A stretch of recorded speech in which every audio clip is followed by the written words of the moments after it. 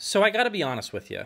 I have a love and hate relationship with horn speakers and most compression drivers. And I guess it would go something like this. Hey guys, you want to come over to my house and listen to these awesome speakers that I have for the next 4 hours? No. No thanks. And yet, horn speakers still have this thing that we have talked about on this channel a number of times. Maybe it's that snap, that presence, that lively and crisp sounding top end. I gotta say, there are so many awesome audiophile treats that only horn speakers can bring to the table. Now, when it comes to these little 4309s, the question is this: has JBL given us everything that we love about a good sounding horn loudspeaker, and have they completely ditched the unnatural sounding cupped hand nonsense? And with a warm welcome back to New Record Day, that's exactly what we're going to find out. Before we dive in, just a quick word from today's sponsor, Safe and Sound. So these speakers were sent direct from JBL, but Safe and Sound, who is a dealer for JBL, was kind enough to sponsor today's video. Now, to be clear, Safe and Sound, they haven't seen this review. They have no idea what I'm going to say, and it all comes down to this. They are the kind of place that I like working with because first and foremost, they trust me and they trust my reviews, and they take great care of anyone that I send their way, and they have some of the most knowledgeable staff waiting to help you build the rig that you really want. So yeah, with a ton of great brands, a large selection of amplifiers and speakers, and so much more, Safe and Sound is the place that you want to go to get the 4309s. Do me a favor, tell them that Ron sent you, and they will take it from there. All the links that you need are down below in the description, and thanks to Safe and Sound for today's sponsorship. The JBL 4309s are a stand mount speaker offered by JBL. The speaker specs are shown here, and the main things that I want to point out is this little guy sports the HDI, or high definition imaging horn, paired with, yes, and it just makes me feel all warm and fuzzy to say it, a 6.5-inch cast frame Pure-pulp cone woofer. That's right, folks. No aluminum cones here, and when we get to chatting about mid-bass and lower mid-range, what I'll be saying sounds very different than what I had to say about the HDI 3600s that we reviewed a while back. Also, a really cool feature is the 4309 does have a built-in UHF attenuation dial for the tweeter, so depending on your room acoustics and layout, you do have some handy controls over the top end. Taking a look at the back, the 4309 does offer the ability to buy amp or buy wire, and we will chat a little more about gear pairings later. With retro styling, a beautifully finished cabinet, and killer blue baffle, this speaker looks the business. Getting that out of the way, it's how it sounds that matters, so yeah, let's chat about that. There is a myth or a misunderstanding that it's the job of a tweeter to create the excitement that we hear in music. It's just not true. Many loudspeaker manufacturers play games with tilting the top end that perpetuates this nonsense, and while these kinds of speakers are fun for about 5 minutes, what I am looking for in a speaker's extension is truth. You can't handle the truth! I don't want or need a tilted top end to make things sound exciting because, and this is my point, hear me, it's not the job of a tweeter to make things sound exciting. It's the job of the music. If the music is well recorded and exciting, the speaker simply needs to get the heck out of the way and let it happen. Why did I kick off this listening impressions with this rant? It's simple. The 4309 is not playing this ridiculous game that many of its horn-loaded competitors are playing. Right where it counts, where we hear the fundamental crack of cymbals, splashes, and crashes, this little 4309 is pretty much flat as a pancake. Taking a look at our gated response, we can see only a couple of spots that drift from the 5 decibel threshold shown in the faded red background. The small rise between 900 and 1K appears to be the woofer's response, which we can see here with the crossover relationship. Now, way up high, way way past the fundamental hits of cymbals, this HDI tweeter seems to be freaking out, and that peak is the same thing that we saw in the HDI 3600s that we reviewed. Is this anything to worry about? No. No. I don't think so.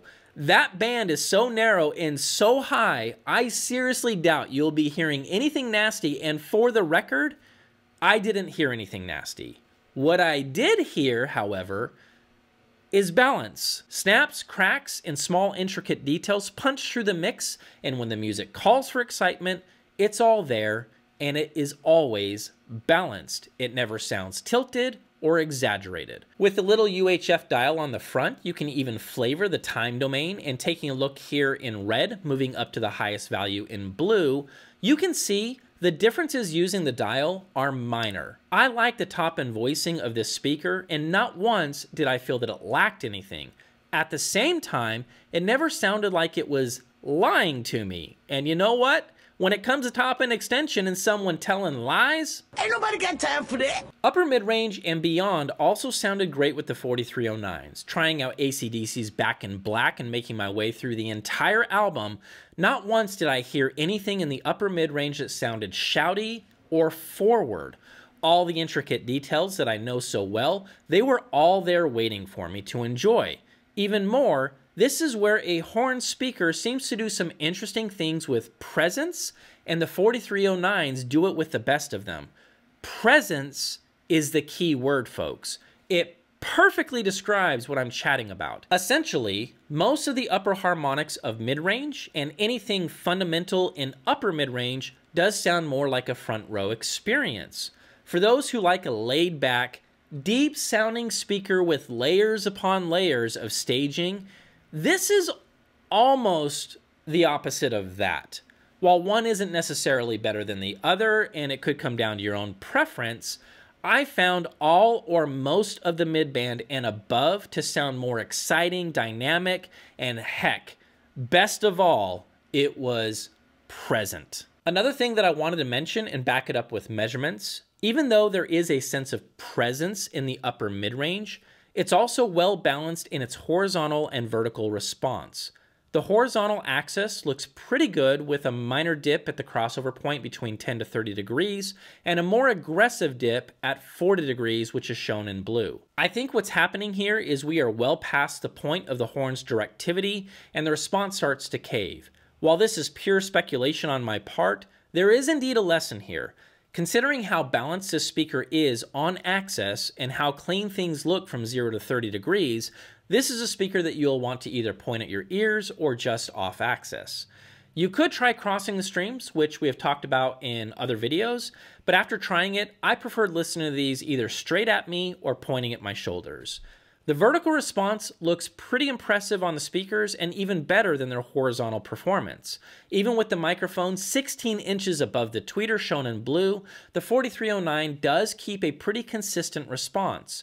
While it's not the gold standard or the best that we have seen on our channel, it does look good enough to pass without complaints. Through the heart of midband, where we are hearing more from the woofer, I think this is where the 4309 might win you guys over. With its paper pulp driver, we have texture and tone, which is the one thing that I felt at the 3600s that we reviewed was lacking. That's right, whether it's Dominique Fils-Aimé, Mark Knopfler, David Gilmour, or Norah Jones, the human voice in these speakers sounds absolutely delightful. While deeper mid-range bordering mid-bass can be a little more pronounced with the 4309s, its presentation is mostly neutral with just a dash of heft and weight in the lower octaves of mid-range. It's possible I'm hearing something from the front ports, and while I considered plugging them or investigating, I ultimately decided that if it sounds good, it is good, so why bother dinking around with it? Also, acoustic bodies have beautiful textures, resonance, and weight. Same thing can be said with anything percussive, and I loved listening to stripped-down jazz ensembles with these speakers. They seem to teleport me right to the club, and there ain't a dang thing wrong with that. With that front row exciting experience combined with some body in the lower mid-range, this speaker will surely turn some audiophile heads in a quick hurry that love the sound of horns. As we move into mid-band and bass, the speaker is going to sound confident for its size and will be one of those speakers that has you wondering how it's doing, what it's doing. While this is largely room dependent, and I gotta say, one of my friends who heard these at their place didn't really get the same low end that I did, I gotta say, I was really impressed.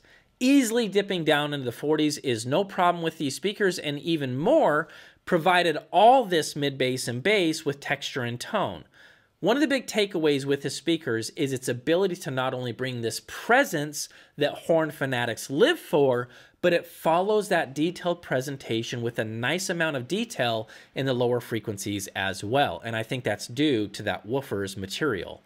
When listening to upright bass, I had zero issues with hearing the body of the bass, the inside harmonics of the resonances, and every little nuance that follows. Come to think about it, the only thing that I've heard that is better than this texture and tone is the addition of speed and articulation that we only hear in open baffle offerings.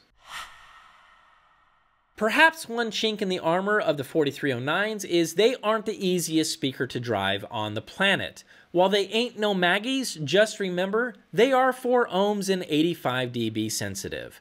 They do offer the ability to bi-wire or bi-amp, but I didn't need to go that crazy. My advice when it comes to pairing, skip the Fleewatt tube amps and reach for the Sherman tanks. Anything starting with 50 to 75 solid state watts should do the trick, but remember, the more you give the 4309s, the more they give back. So it's been a while since I've heard a horn-loaded loudspeaker that I truly loved without compromise. The last speaker that got me excited in this category was none other than the JBL Studio 530. While that speaker is still a sleeper and a fantastic choice on a budget, the 4309 is superior in every single category.